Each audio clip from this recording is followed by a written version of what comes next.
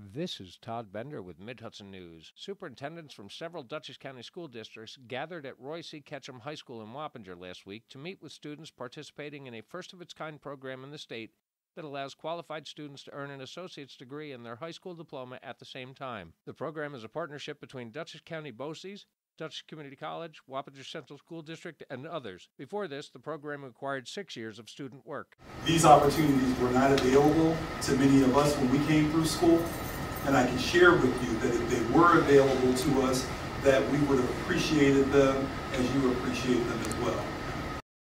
Spend time in a lab and leave high school not only with your associate's degree, but with potential job opportunities. Those are amazing, amazing opportunities being afforded through the program. You are in a very, very special place, all kidding aside, because you have the opportunity to truly make this program successful. Making this program successful means that you're successful.